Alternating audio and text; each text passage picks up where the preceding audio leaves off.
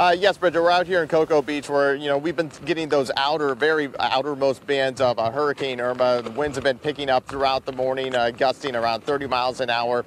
Conditions aren't too bad right now, but they're going to be getting worse, throughout the day and into tomorrow, of course. Now, we are along State Road A1A in Cocoa Beach, along also State Road 520, and at that intersection is the Faulty Towers Motel, where it remains open at this hour and is actually taking people who are evacuating from down south, from southwest Florida, which is going to get a lot of damage from the storm, and also from down in the Florida Keys. And right now I want to be joined by James Collins right now.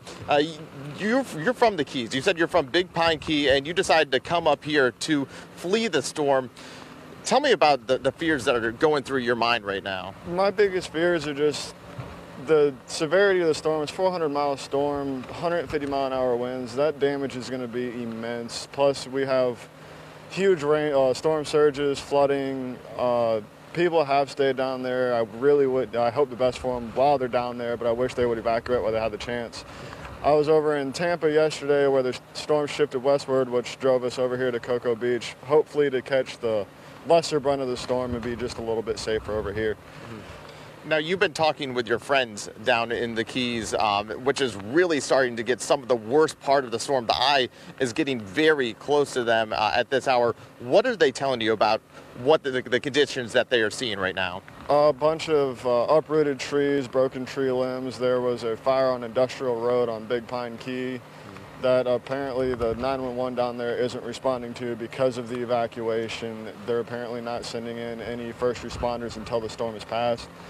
It just makes me really nervous for my friends and family down there that everyone will be okay by the end of the storm. I mean, we can replace things and possessions, but we can't replace people.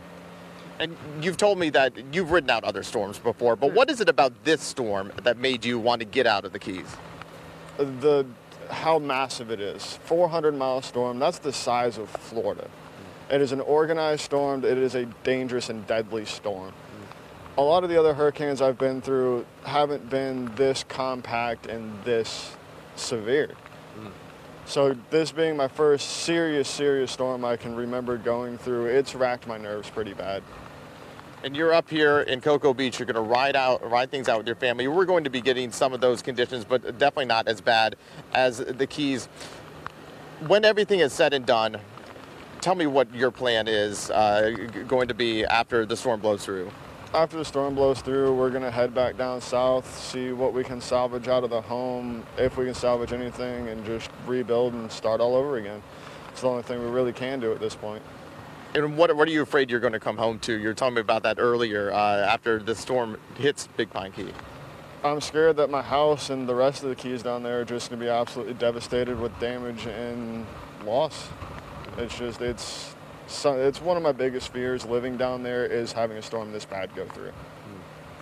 Okay, James, thank you for speaking with us this morning. We're definitely going to be thinking about you throughout all of this, and we hope that you stay safe and your family stays safe as Hurricane Irma goes through Florida, and we're seeing the effects of this storm.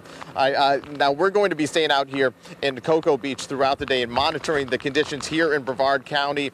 The winds are going to be picking up all day Sunday and into Monday morning. We've already been seeing a tornado watch here in this area, and like I mentioned, things are just going to be deteriorating throughout the day, and we'll, of course, keep you updated here on News 6. Justin and Bridget.